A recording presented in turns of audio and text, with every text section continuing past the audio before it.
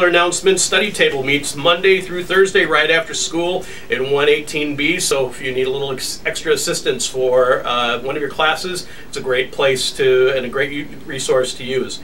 All students who plan to take a Kirkwood Academy course next year need to pre-register and apply to Kirkwood. Make sure you do both of those. See the counseling office for all the details and for any assistance that you may need with that. There will be a men's soccer meeting in Coach Graham's room on Friday at 3:15. All of those interested in playing soccer should attend. All girls interested in tennis, there will be a meeting in room 128 on Thursday. That is March 3rd, right after school. We are recognizing, and I think Dr. Plagman already mentioned that, and by my t-shirt and lots of t-shirts that you see around, we're recognizing the National Spread the Word to End the Word Day here at Washington. It is a campaign to spread awareness for people not to use the R word. There will be a banner in the main foyer during passing time after testing is over for people who want to sign the pledge and not to say the R word. And it's a great activity. We always have lots of signatures on there. Let's see if we can maybe put a few more on this year. Happy birthday to these warriors: Ian Anderson Lightfoot, Ian, Jillian Hughes, Nathan Lane, Alberto Mendoza, Don Redessel, Faith Redessel, and Eliza Sunderman. So happy birthday to you guys. This in from the sports desk. Warrior Women's Track and Field team competed in the Wartburg Invitational on Tuesday. Freshman Reagan Gorman was a double winner in the 18-team meet, winning the 3,000 and 1,500 meter runs. Other top performers were Vanessa Iniola she took 7th in the long jump. Sarah Altmaier finished 6th in the 1,500. Parisa Levy had a big PR in the shot put, placing 11th.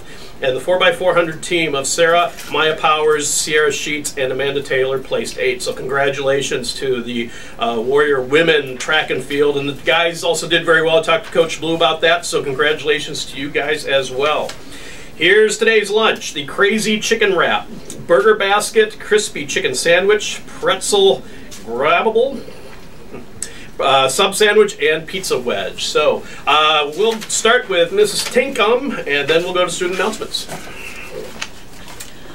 Anyone who's interested in taking part in our children's theater production, Harold and the Purple Crayon, we are having an informational meeting after school on Friday in my room.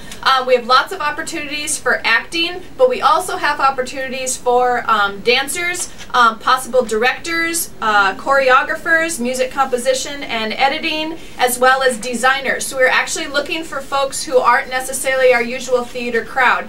You can also find information on the Drama and Speech website, which is accessible from the Washington website, and otherwise you can come to my room after school on Friday, room 218.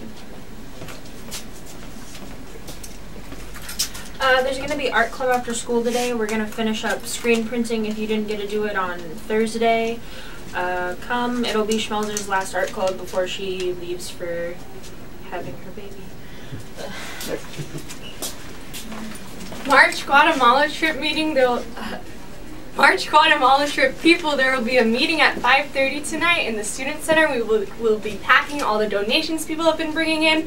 So please make sure you'll be there. We also receive our tickets and the bags you're responsible for. So please come. Thanks.